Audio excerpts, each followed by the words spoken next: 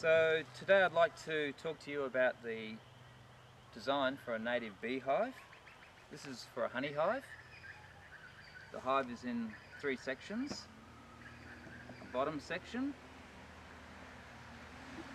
middle section, and top section. The idea of the three sections is that you can both propagate from this hive, so split it into two hives when it's ready, and also collect honey from the top. We collect honey from this compartment here. It's called the honey super, coming from the beekeeping industry, referring to the top box of a hive where the honey is normally extracted from. These two sections together make up the brood box.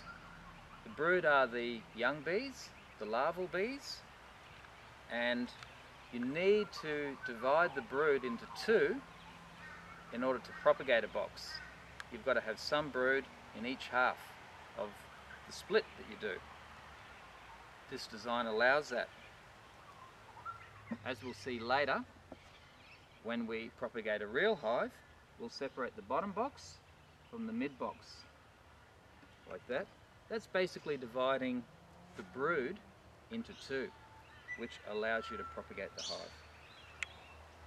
I'm just going to talk about a few features of this box so that you've got a better understanding of what we're seeing when we do a real hive split. The bottom box contains the entry hole. The entry hole is important because these bees, being stingless, require the physical structure of the box for their defense.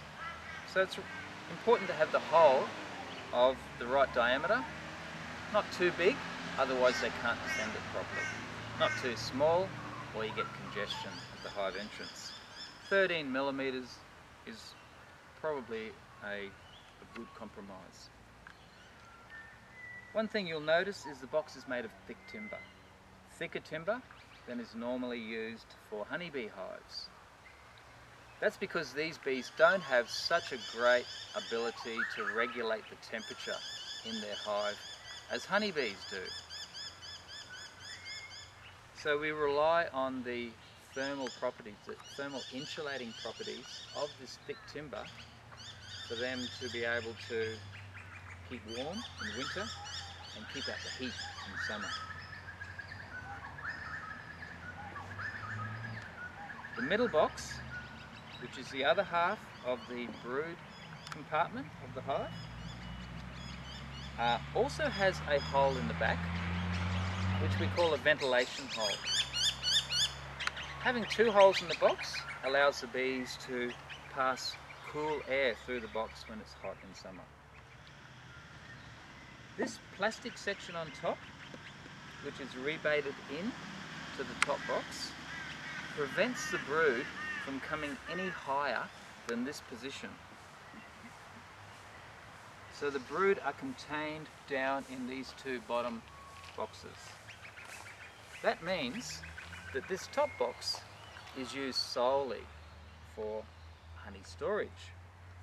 So a beekeeper can come along, remove that top box, extract honey from this part with no fear of damaging the brood. Another feature of this bottom box are these two bars here. These bars are what we call anti-slumping bars. You can imagine when we split this box in two, so we're splitting the bottom from this section, that in order to propagate the hive, that you're going to have a lot of structure up in here. And it's no longer going to be supported from underneath anymore, because we're going to be putting an empty box underneath here. So to prevent that structure from collapsing down, we have these two bars, anti-slump bars. A couple of other features of this hive design I'll mention are the bevels that we have at this point here. and the diagonally opposite point here we have a bevel, and that bevel allows us to insert the hive tool more easily. Another important feature of these hives is that these surfaces, that surface there and this surface here, that come together, what we call the mating surfaces of the hives, they're very flat and straight, so that there's a minimum gap between the hive parts. If I look through there, I'll see very little light coming through. That means that the bees have as little work as possible to seal that gap. It's very important to them that they seal that gap. It helps them to defend themselves from enemies and to maintain the climatic conditions inside that box. So the quicker they can do that, the better off they are. I consider pine to be an excellent timber for making these boxes because it does have many advantages. It's a great insulator, it's easy to work, it's relatively cheap. I think its environmental footprint is quite small because it is plantation grown in a sustainable way, I believe. The disadvantage of pine is that it's not particularly durable when left in exterior type situations. One way of compensating that obviously is to paint the box. Another way is to, during the construction of the box, treat the end grain in particular with a timber preservative. This one's been treated with copper naphthenate before being finally painted.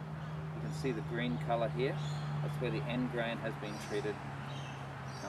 That will then mature for a few weeks before the box is painted. Another feature of these boxes to keep them protected from the elements is a metal lid. This is one type of metal lid that can be used. It relies on its own tension to fasten to the box. Pull it out, place it on, release it, and it will stay on there except in gale force winds, and provide protection from sun, rain, extend the life of the paint of the box and the box itself.